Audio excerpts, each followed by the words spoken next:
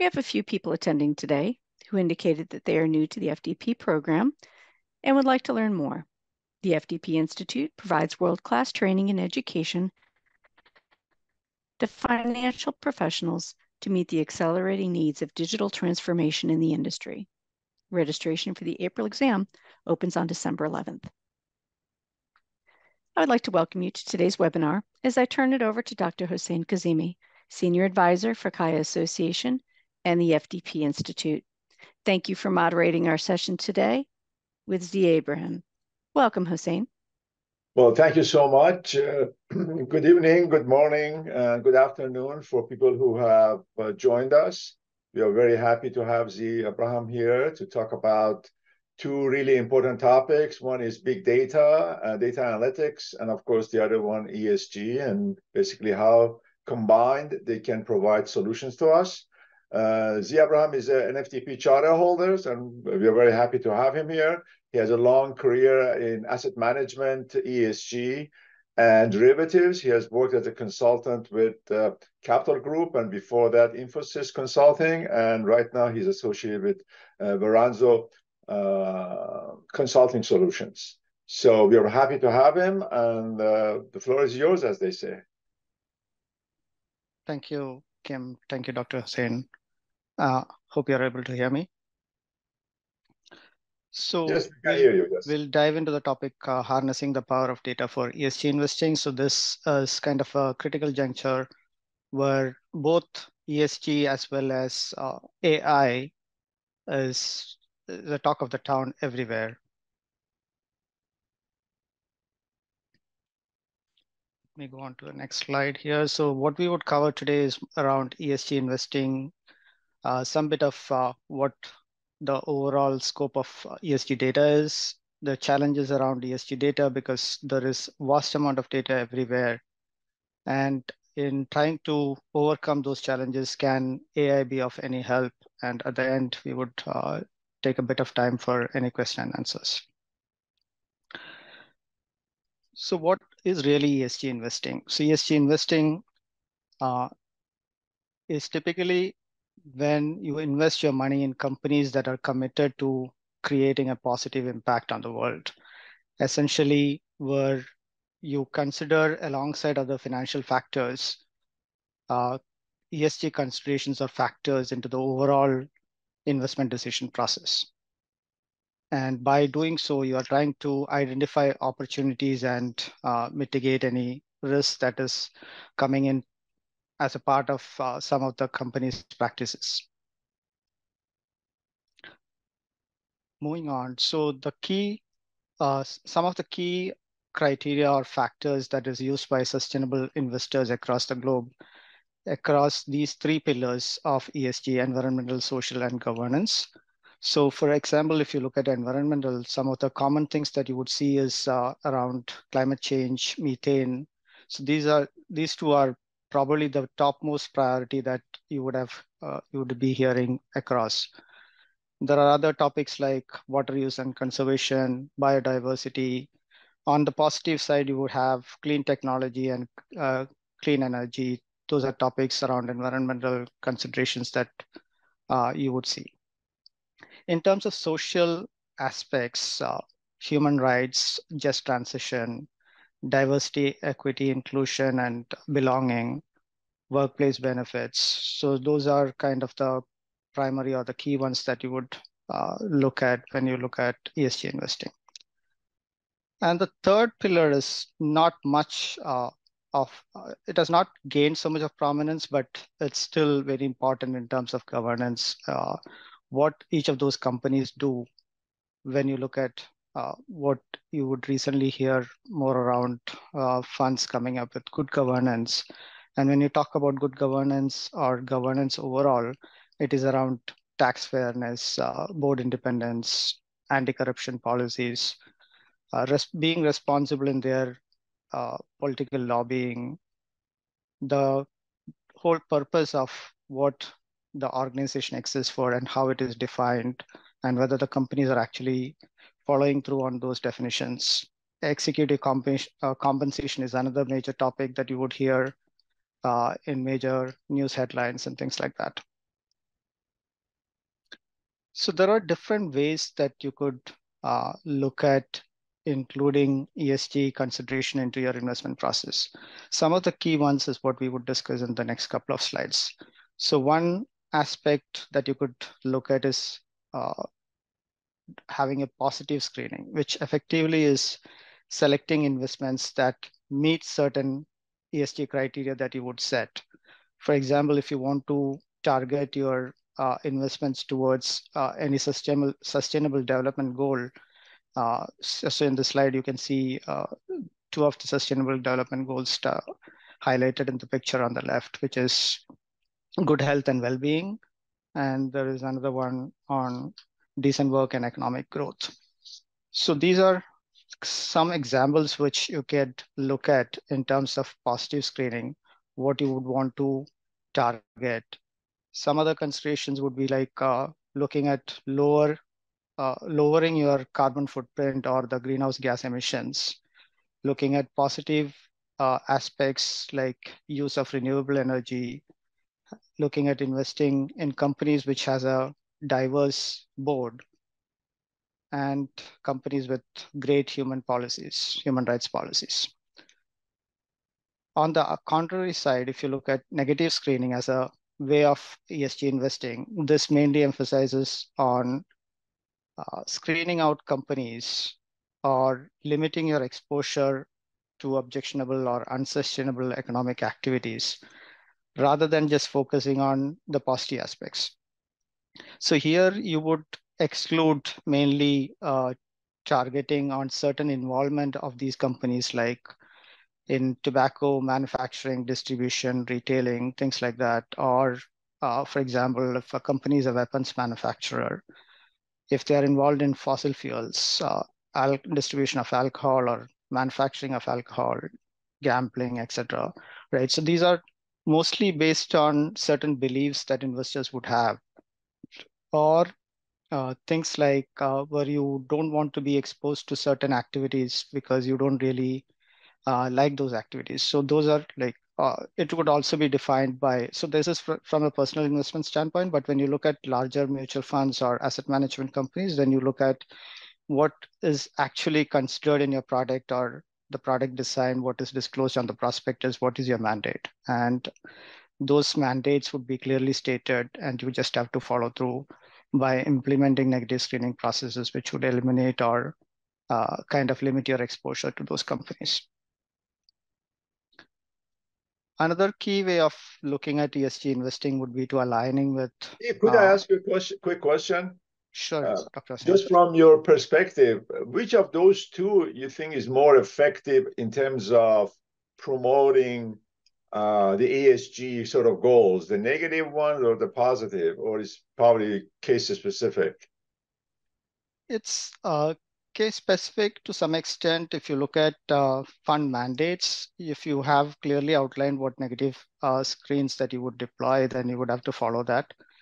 But when you go to this, the higher objective of looking at sustainable investments, not just screening out or limiting exposure to some things that you don't want to, but if you look at sustainable investments, that is a level up, right? So there you are positively screening as to what companies you want to invest because they uphold the future in a sustainable way, right? So that's kind of the distinction. And then there are products which mostly, if you look at across, negative screening is easier to implement, but positive screening is difficult because you will have to research through and identify those companies which are actually making commitments and then actually taking that effort to realize those commitments over a period of time.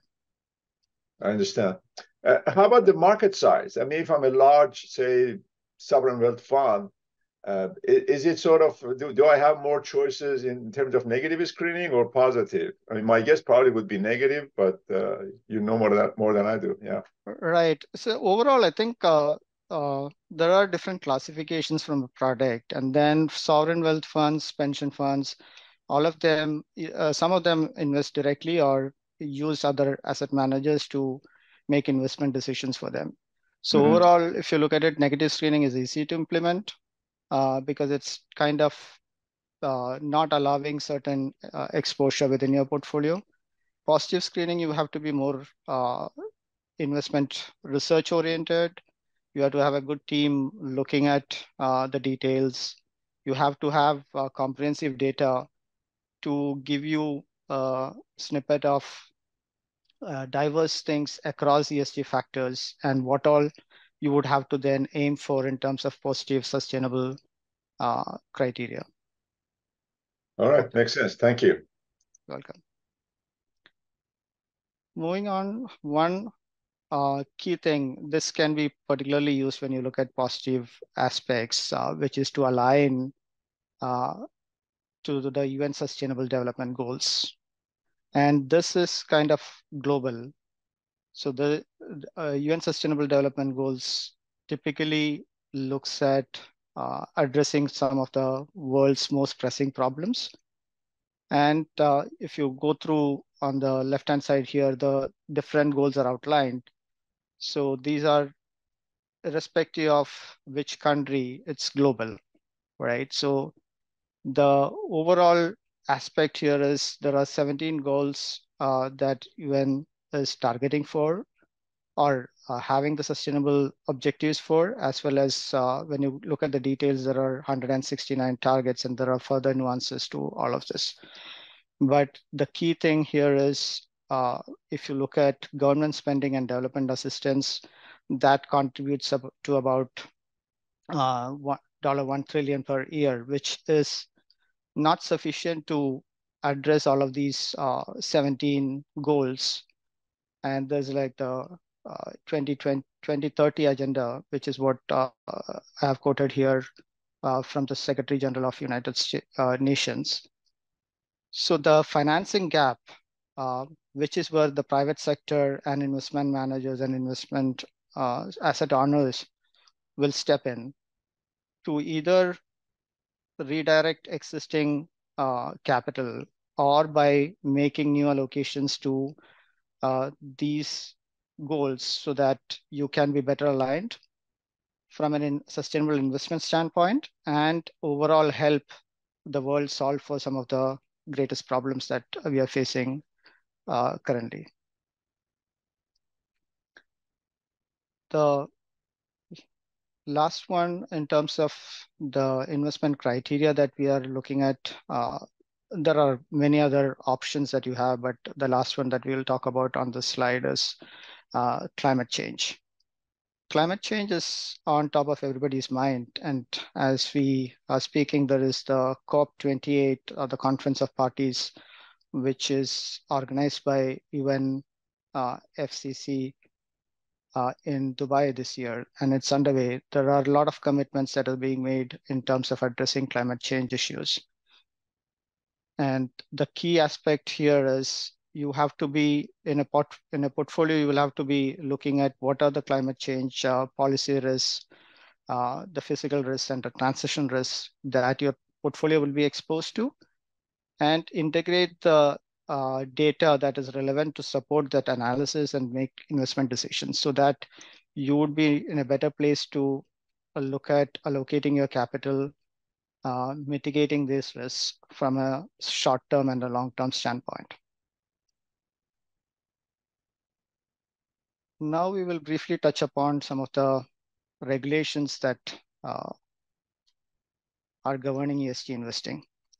So this is, again, global. A lot of regulations are coming up across different countries, but the two areas or two jurisdictions that we are focusing on is United States and European Union.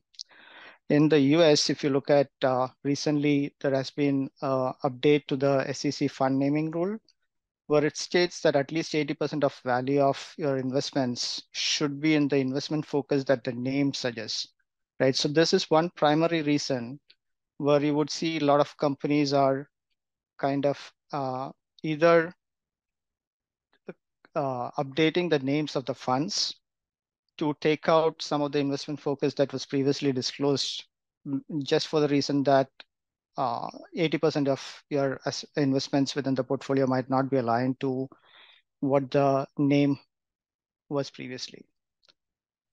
There is also the DOL 401k plan ESG guidance, which is another debatable topic wherein in the US, particularly, you have been hearing that when you look at incorporating ESG factors into the ESG investing process or the overall investment process, you cannot discount the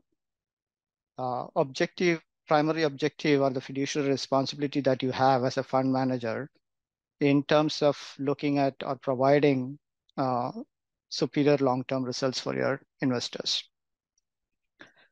So those are kind of the major ones which is impacting sustainable fund naming and the allocation to sustainable funds within the US.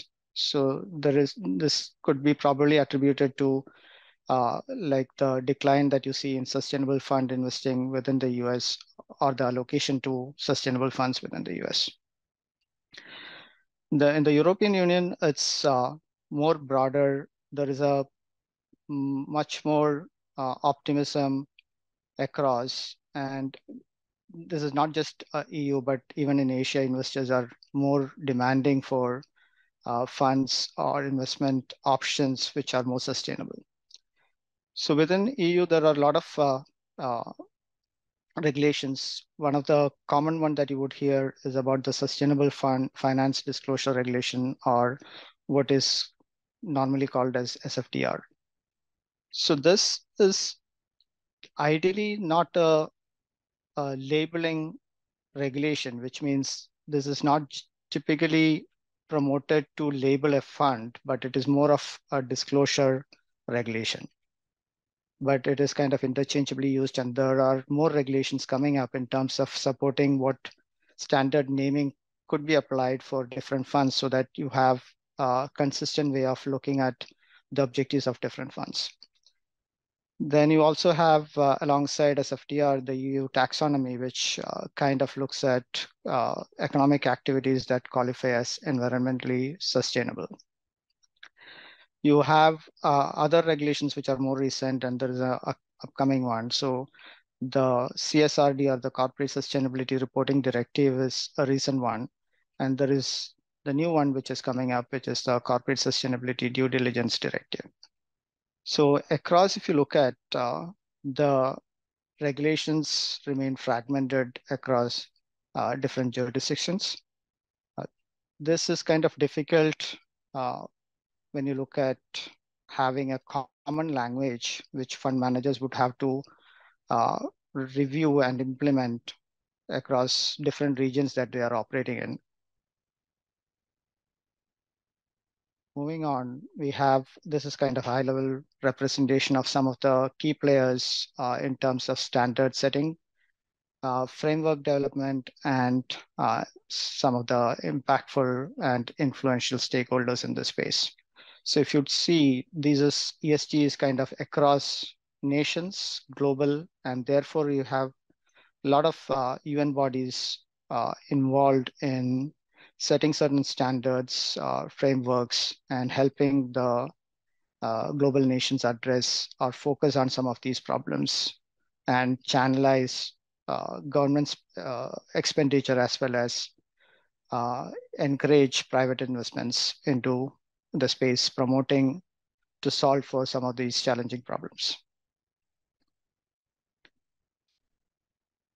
And on the lower side is the ESG ratings frameworks, which by itself I have called out just for the reason that this is kind of something that could give a high-level picture of companies, similar to what credit rating agencies do. You could have either letter categories or some numerical scores, which would easily enable you to place companies and compare them against each other, either within the same industry or across industries.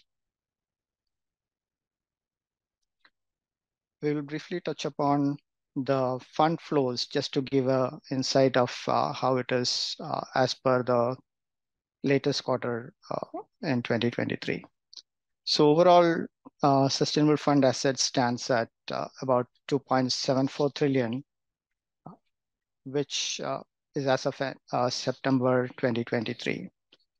As we spoke about in one of the previous slides around regulations, due to greenwashing acquisitions and regulatory tightening, there are funds in the US which are kind of reorienting themselves to take out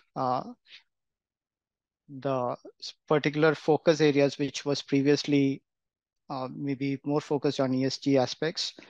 Now they are trying to take it out because of the naming rule that we earlier touched upon. So even in terms of numbers, there are more numbers that I could share. So there is the GISA, or Global Sustainable Investment Alliance report for 2022 that came out, which parks the overall investment in sustainable investing assets at 30.3 trillion across the globe.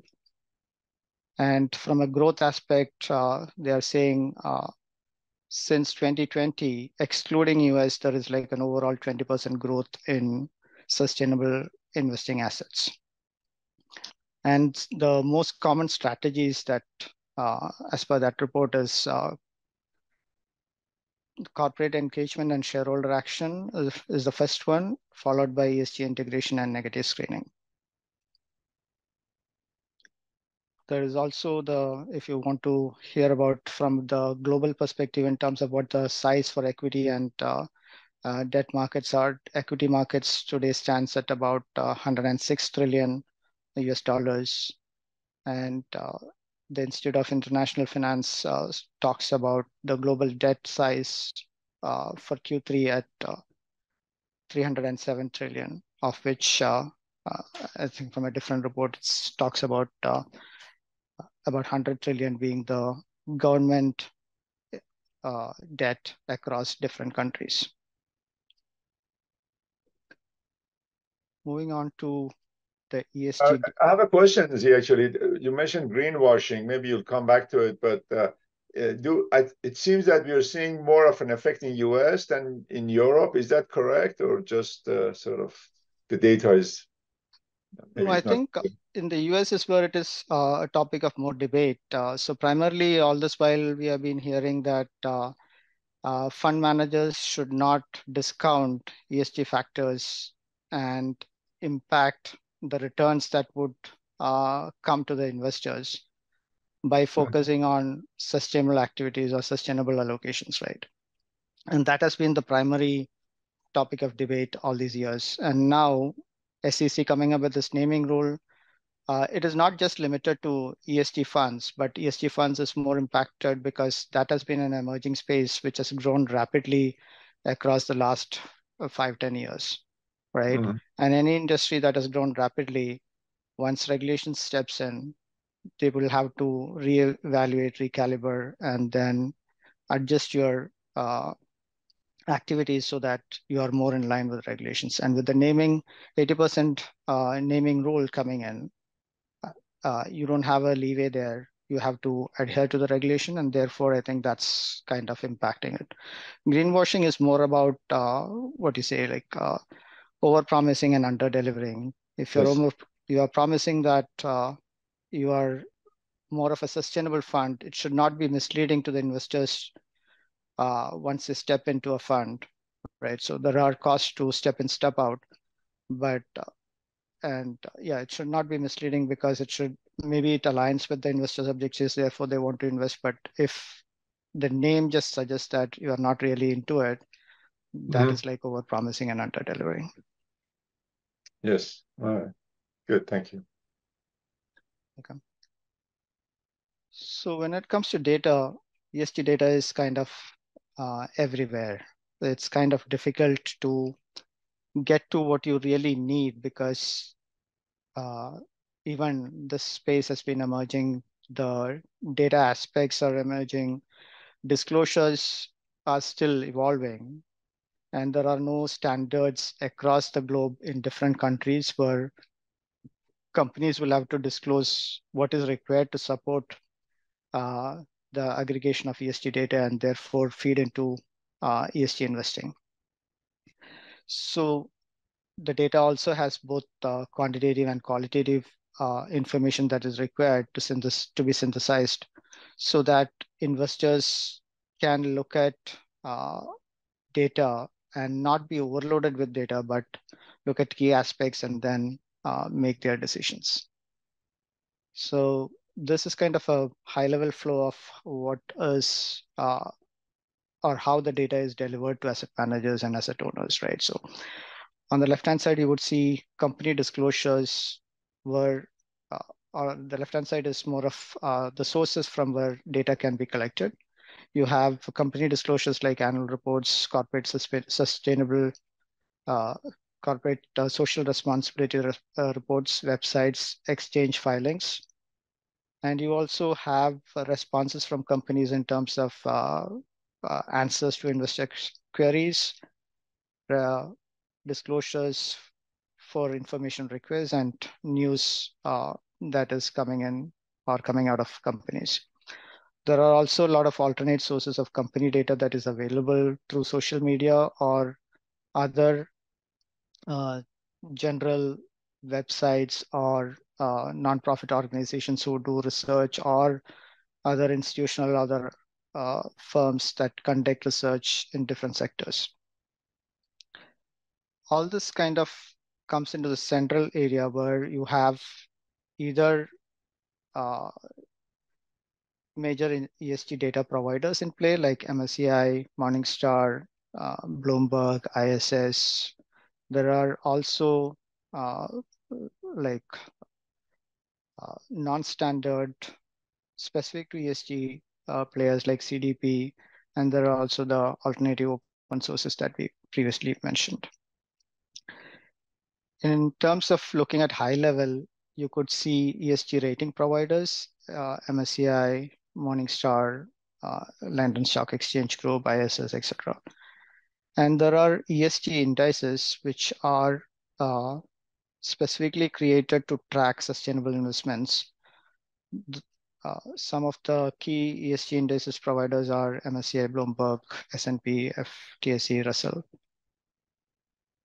And this data is all provided, and of course there are fees for subscribing to these data sets. And again, if you enroll for FDP, you would also learn one interesting aspect of how data providers charge the fees for each of the data sets depending on the assets under management or how the data is used within the potential customers for those data. So asset owners is basically the people who actually have the money to invest. So like individual investors, pension funds, insurance companies, sovereign wealth funds that Dr. Hossein was referring to earlier. Asset managers are the ones who then manage the money on behalf of those asset owners. Some of the big names there are like BlackRock, Vanguard, Fidelity, Capital Group. These are in the US, and then you have other global players as well.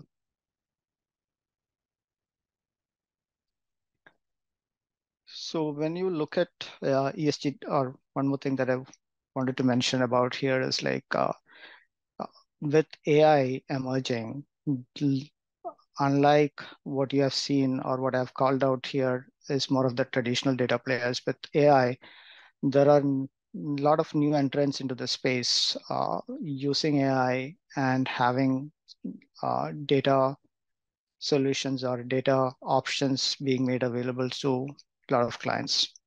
And the data is everywhere across the globe. So harnessing that data, bringing all that together as a data product or a offering is kind of being streamlined.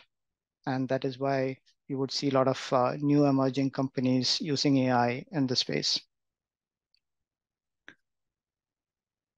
When we go into ESG data products, I wanted to take the example of MSCI, which of course is a market leader in the space in terms of structured data that is being provided to support ESG investment decisions. There are thousands of data points which actually power this integration of ESG considerations into the overall investment management process. So each of these data sets potentially is like having 100 to 400, 500 factors. And some of the key ones are ESG ratings, which kind of look at overall, the key one there would be within that would be the overall, either the letter rating or an overall integer score that you could use for evaluating a company. ESG controversies talks about how the company's performance and adherence to international norms and principles are, or whether those companies have been involved in major ESG controversies. Climate change is a data set which I think most firms involved in ESG investing would have to take up, because that is one key focus area as we discussed before. Climate value at risk, or CVAR, is more of a forward-looking aspect which provides you data points to look at evaluating policy risks or physical risks or transition risks in addressing climate action. Business involvement screening and global sanctions is something which is typically used when you look at negative screening, where you would want to look at how companies are involved in different spaces which are not really positive.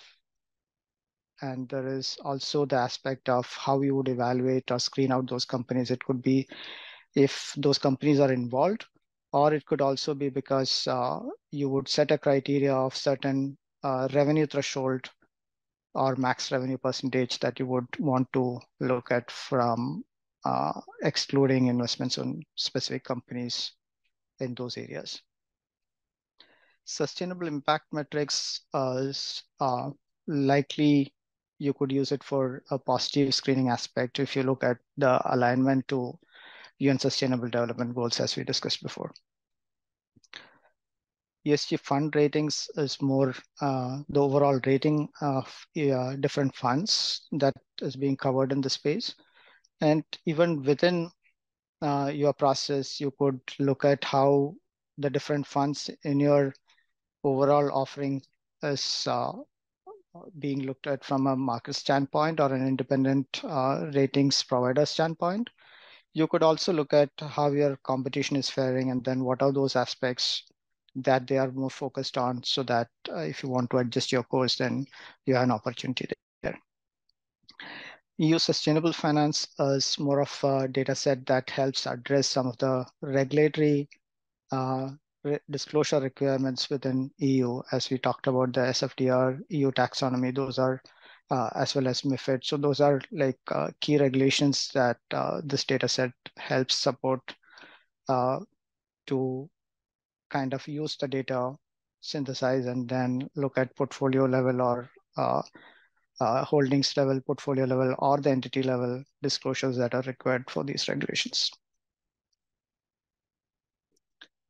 When we look at investment activities from a value chain perspective, so there are different activities that you can see here. But the key here in terms of data is to have a good data infrastructure, typically a data lake that would integrate with all the different platforms so that you would have the benefit of trusted data in the overall investment process, irrespective of where in the process it is.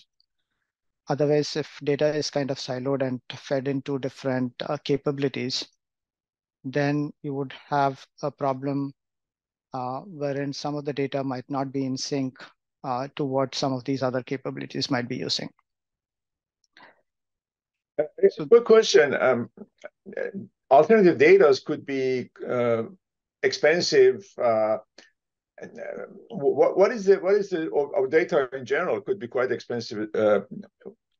What is the sort of right approach, or what would you recommend for a small fund that wants to get into this space but probably just doesn't have the resources to acquire data? Is there sort of, can be outsourced? Can be rented? I mean, what's the right approach there? Typically, the pricing is kind of differentiated pricing within the space. So if you are a small firm, you Definitely data providers want to sell their data, right? So disclosing, or even they would be aware if you're a small firm. So you would have a better pricing compared to a large asset manager who might be paying much more, because there are limitations in terms of how the data is used within the enterprise once you buy this data, even though how the data providers track that is a question. But if you're a small asset manager, you have different options. You can start with internal research, or typically regulations provide you different options. Like you can have your own internal research, figure out what are the critical ESG metrics that you would want to evaluate for your investment decision process. So if you're just looking at negative screening, you might want to just focus on buying, say, for example, one package out of the entire set of offerings. Right. So depending on what your mandate is, you could pick and choose. Then depending on the size of your investment firm, you could always kind of try to negotiate, because even the data providers understand that for them to earn the fees for these data products, the firm, the investment manager should also be able to be able to support or have that kind of spend capacity, so that they could pay for this product to be used in their process. So there is always like the differentiated pricing, which as long as you're aware, you should have the room for negotiation. And then there's the limitations that the data providers apply. So you could figure out how you want to kind of structure all that in your contract. Thank you. So going into the investment process, we talked about the data infrastructure and the data lake. You can see there are different kind of research activities within the ESG space that you could have or focus on, like exclusionary screening or the negative screening, materiality analysis based on the industry sectors. You could have a watch list or a red flag list. You could have other norms-based screening based on OECD norms or other global norms that are out there. You can have certain models being developed which would look at some of the aspects within ESG considerations, which could be, I think, which could become proprietary for your firm, depending on how you want to look at and implement it across the investment decision process. In one another area is stewardship, as I talked about. The Global Sustainable Investment Alliance in their report says that stewardship, or more around the engagement activities, is what active stewardship is what is considered as one of the primary and leading ESG strategies that is there today. So here you typically engage with companies to influence. As a fund manager, you have a great amount of influence that you can exert on companies to align with some of their commitments or make future commitments, and make progressive action or take progressive actions towards attaining some of those commitments that they have either disclosed or are willing to commit to. Of course, stewardship is sometimes a slow process, but it takes regular follow-up and continuous engagement to uh, get action. And collectively, if you look at different investment managers looking at and reaching out to companies and trying to influence them to move in a positive direction, would overall change the trend and get things in line with a sustainable future. Portfolio construction, you can bring in snippets or overview of or have dashboards that can help with portfolio review analysis and how you want to allocate your investments there. Risk management and compliance, again, is a key area where you can apply some of the rules and ensure that your fund mandates or prospectus disclosures are adhered to and client mandates are followed. Reporting is a large space where mostly driven by regulations, but you would also have client demand in terms of specific things that clients would want to view on how sustainable your investment process is in terms of what the locations are, how it is being done, and they would demand some amount of transparency through reporting into what the process is. So moving on, the issuer ESG ratings methodology. So maybe we might have, I was just looking at the time, we might have to rush through a little bit. So MSCI, I'm giving 2 examples here. So one is MSCI's rating methodology, looking at the 3 pillars. They have broken down that into 10 themes and then 33 ESG key issues there. And overall, they arrive at industry adjusted score as well as a score or a rating, letter rating, similar to what you would see in terms of credit ratings, which is more of something which investors are familiar with. You also have an example here from London Stock Exchange Group. They have a different framework. They also, they are considering like 10 categories, 3 in environmental, 4 in social, and 3 in governance. And they also look at controversies across all of those 10 categories in arriving at the ESG score and the ESG controversy score, then which is then combined into a ESG combined score.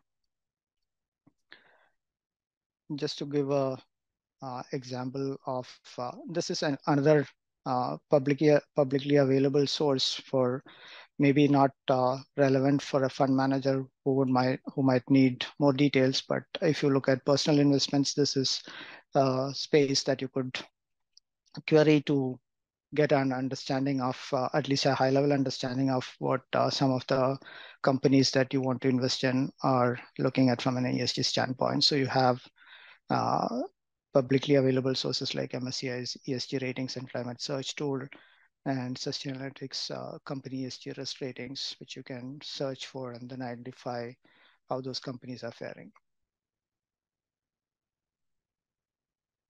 In this case, Tesla, if you look at, has an overall MSCI rating of A, whereas Microsoft has a AAA. And then if you look at the center part here, so you can see Tesla is a ESG leader in opportunities in clean tech. But if you compare with Microsoft, even though from a different industry, they are ESG leader in more spaces like privacy and data security, human capital development, and lower carbon emissions. On the contrary, on the other side, if you look at the risk ratings from Sustainalytics, it is a numerical rating, and Microsoft is placed at lower risk overall, whereas Tesla is placed at a medium risk overall. So similar to the company ratings, you also have publicly available MSCI source where you can look at fund ratings across different funds. So this, on the left side, you have American Fund's New Economy Fund, which is at a lower carbon emission compared to the weighted average carbon intensity for Fairness Core Equity Fund, which this one is particularly a ESG fund, one of the largest ESG funds in the globe. And the American Fund's New Economy Fund is not a targeted ESG fund, but if you look at the carbon exposure risk, then American Fund's New Economy Fund has a lower risk or a lower carbon exposure.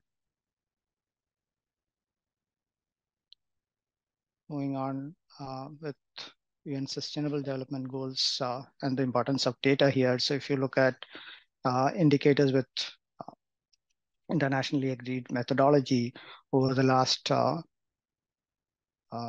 or 8 years, there is a good amount of traction there. And now more indicators are available, or 100% of the indicators that are required for tracking the 17 sustainable goals are available, and then the number of data records is also growing.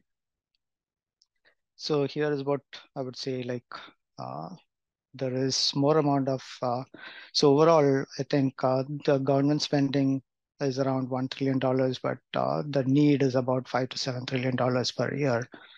And that gap is what we were talking about in terms of having the private sector and investment managers looking at sustainable investment allocations to address some of those needs. We can briefly cover the ESG data challenges next. So in terms of understanding the investor data expectations, there is a need to improve the quality of data available, because when you look at investment management firms, most cases you're looking at investments in global companies, not just restricted to one area. And you need to have a better quality of data. You have different quality metrics that you could look at, standard quality metrics. And if your quality is good, your cost is down, and you would have to focus on improving quality. There is a need for expanded coverage as this is a global aspect, and getting data from across the globe is a challenge. And the expectation is to have a better coverage across different regions and different markets. You also need granular data to help make certain decisions, so that you're not looking at some high level aspects, but you also know the details when you want to make informed decisions. There is also an expectation around having historical data for backtesting purposes and other trend analysis, and also the need to have futuristic data so that you could look at future state projections and make or discover opportunities which you can make full use of. Questions. I know we are running short, but this is very interesting. So is it fair to say that, you just touched upon it, lack of not having enough historical data to do extensive back testing, does this kind of prevent us from creating maybe more active strategies? In other words, this kind of biases us towards kind of a buy and hold or long-term strategies. What are your thoughts on that? I think typically when you look at backtesting, you generally look at the optimization process, right? And what you want to look at there is how you want to look at. So if you are kind of trying to replicate certain strategies, that is where it kind of plays an important role in terms of finding the fund dispersion between the two strategies, what you are trying to mirror versus what you want to kind of benchmark against the reference fund. Mm-hmm. So that is one space. So I think, yeah, you have the backtesting models, of course, is something which you can adjust, because based on data availability, more data, of course, is good. But if you have limited number of years of data from history perspective, then you will have to figure out how you want to adjust your models to make the best use of it. Right. I mean, I was thinking that, if you are doing positive sort of screening, and if you go back 10 or 15 or 20 years, you may not just find enough sort of positive screening firms that you could include in your database and do back testing and, look at what's the impact of increased volatility or some sort of a crash or dollar weakening or strengthening and so on. All these macro events, how they would affect some of these ESG companies. And in that regard, I thought maybe it would impose some limitations on active management. Yeah, right. So yeah, for active management, I think, yeah, it is kind of, you have to supplement with a lot of current research to get things where you want to be, is what I would say on that. Okay, thank you. You're welcome. And then you have the need to provision for overriding data, because some of the data that you would see from the data providers might be based on what the company discloses, but then your research points to more insights where we might want to override or adjust the data from those providers based on what you know of how the company is performing against some of the commitments. So let's, in the interest of time, I think we might have to move on fast here. So incorporating the greatest challenges with incorporating ESG data is around data consistency and it being resource intensive, because there is a lot of data.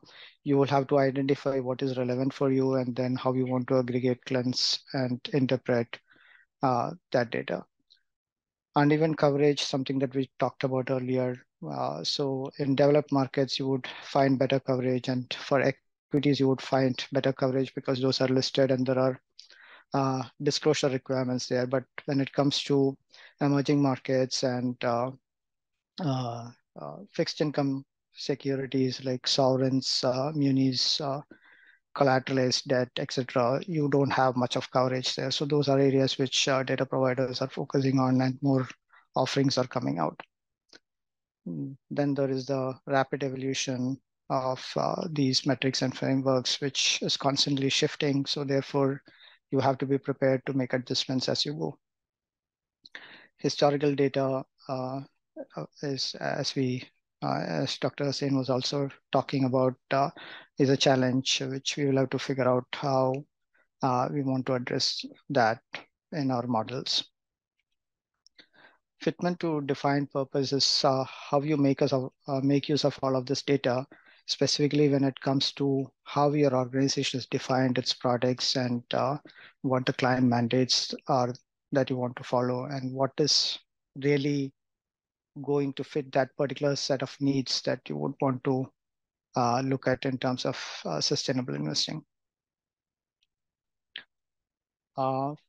Overcoming data difficulties. As you could invest in technology. This is the most promising space with a lot of artificial intelligence and machine learning capabilities. You could analyze unstructured data, identify material ESG factors specific to sectors and companies, and then definitely there is a lot of promising things out there. You could also look at internal solutions supplemented by internal research. You can have multiple data sources because some of the data providers might have different models and different ways of gathering data and then producing that data. So you might want to compare with different sources rather than relying on one source. And the active engagements is the most important one, because that is what, as a fund manager or an investor, you have that influence which you want to kind of make use of in terms of allocating your funds after active engagements with those companies. And then you kind of align with those companies on what they need to do, how you want to kind of push them to do it. Can AI help us? A big question. And of course, I think AI can always act as an assistant to a lot of the things that we do. And when it comes to the data landscape, instead of being overloaded with data, the investors can definitely make use of AI in terms of focusing on key data aspects, which would then allow them to uh, make important decisions based on what is relevant and not be uh, fully immersed into data and not able to pick up significant factors which would influence and which would be promising to make those decisions. So here we talk about the current state of AI, the trends in terms of automation and augmentation of existing processes for discovering new insights and making predictions from data. And the key uses of AI in asset management is predictive analytics, portfolio optimization, risk modeling, etc. And the next two slides cover more around what are the tools and techniques that can be used for harnessing ESG data. The most common one, as you would see, is like the natural language processing, which is what everybody would have seen over the last 1 or 2 years with ChatGPT gaining prominence and all that. The aspects of text summarization, how you can implement machine learning, how you can look at neural networks. Data validation, of course, is a key aspect in terms of identifying issues with the data that you get from either data providers or what you kind of fetch from different disclosures. Sentiment analysis, some of these are outlined and explained here. The slides will be available for you to reference. Clustering analysis, weighting algorithms, different forecasting models, and robotic process automation in terms of checking for updates, how you can integrate data more efficiently and quickly. The slides is more around an end-to-end way of how to synthesize ESG data. The starting point, of course, is data collection. Then you will have data extraction and enrichment, data integration into the process, overall data analysis, and how at the end is where your investors would be actually looking at things, and then how some of the business intelligence frameworks and tools can be built up to help those synthesized ESG data being provided to those investors to make those decisions. And towards the end, we want to just briefly touch upon the laws and regulations governing use of AI in asset management. There are, of course, FTC prohibiting false advertising. There is regulations about, there aren't specific regulations about misleading ways of disclosures, but it's more about the AI transparency and how you could explain some of the things if there are regulatory audits or scrutinies there. There are FINRA regulations which talks about rules of supervision, and that is where AI cannot run by itself, but you will have to have supervision, human supervision there.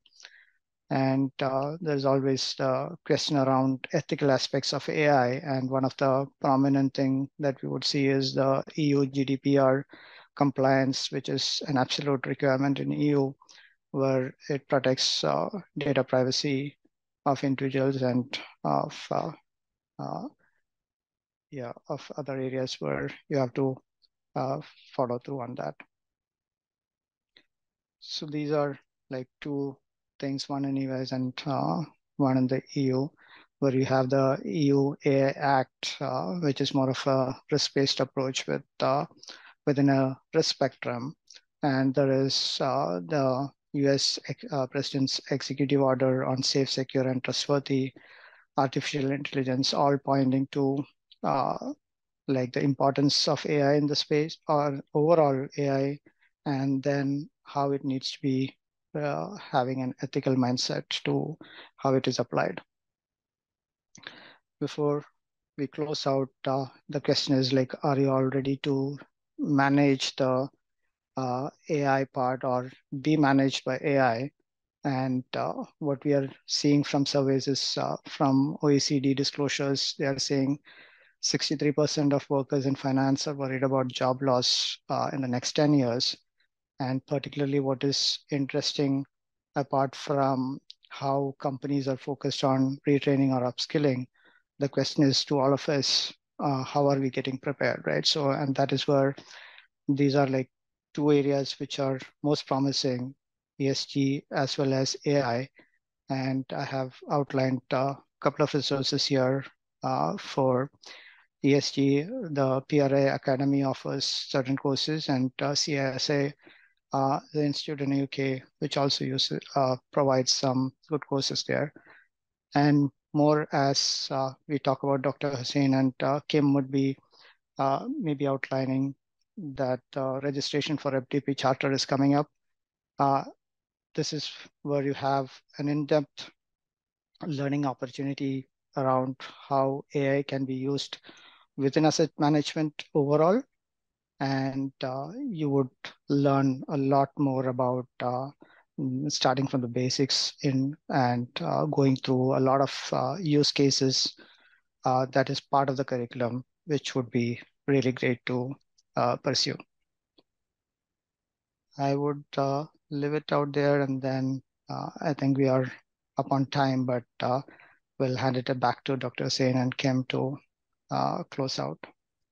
Sure. Thank you so much. Actually, perfect, right on time. So, very interesting, as you said at the very beginning, a very relevant topic, because both AI and ESG are headline-grabbing issues in the finance industry.